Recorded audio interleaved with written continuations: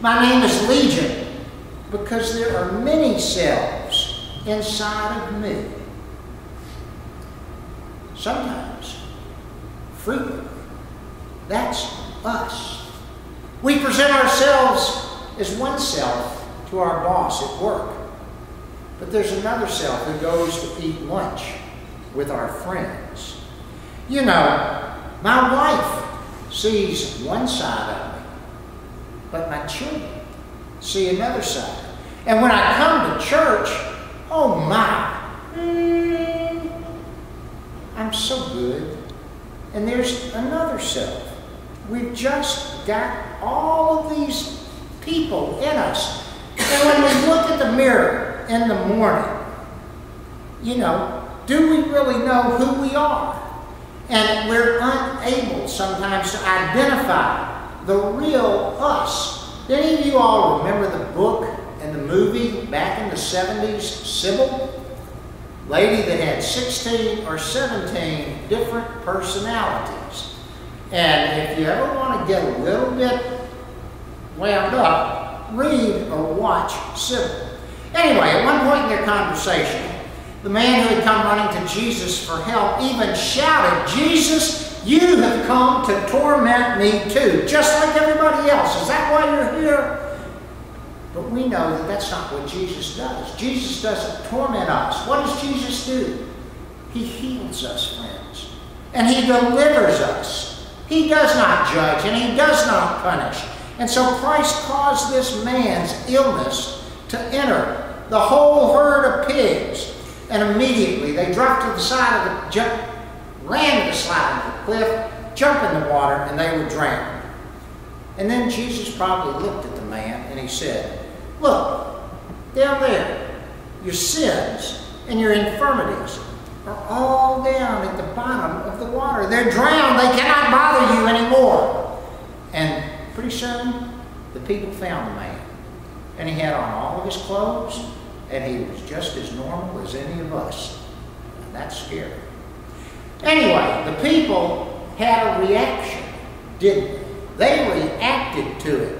And when they heard about it, what did they say to Jesus? "We want some of that?" No. They said, "You, Jesus, get out of town.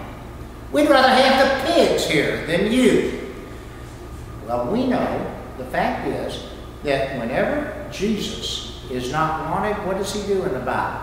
He shakes the dust from His cloak, and He goes.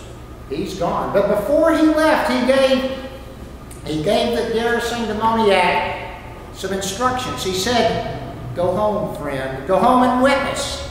Well, if you don't know it, and you probably do, home is the hardest place there is in the world to witness. But not only did that man go home and witness, he went to 10 other towns as well. And he had quite a dramatic conversion story to tell. And the cool thing about it, he was not ashamed to tell it. And then there's the woman that Mark read to us about a minute ago. Because of her disease, she had been a social outcast.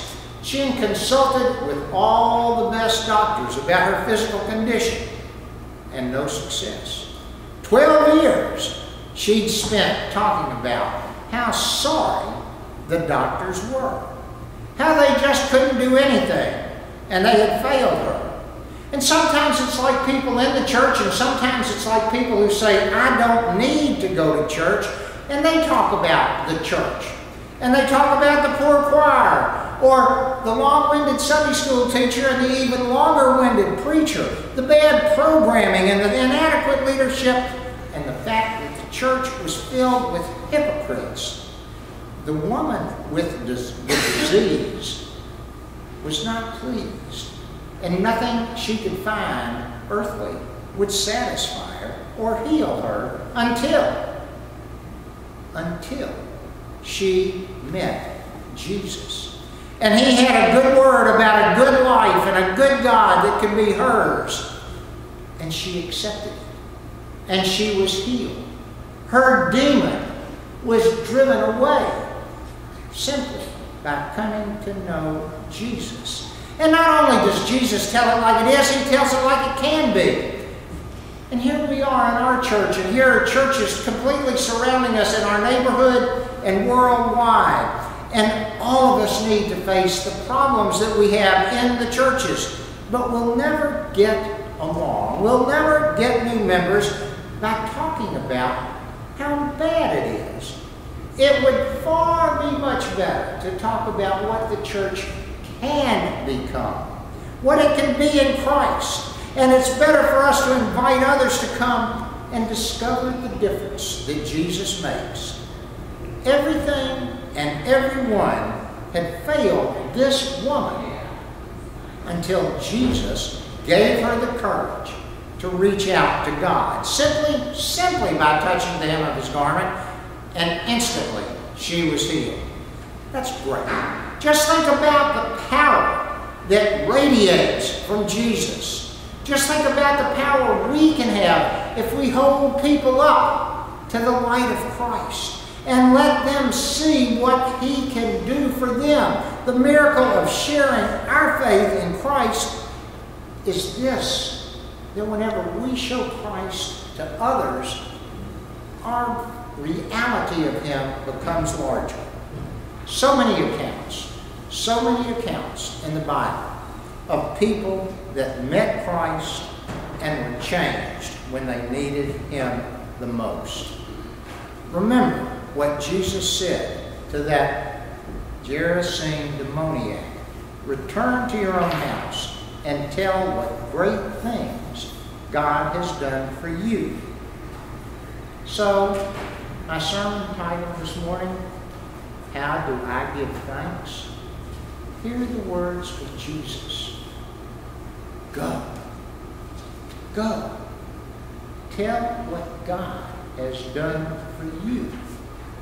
That's what he wants us to do. That's what he expects us to do. In the name of the Father, and the Son, and the Holy Spirit.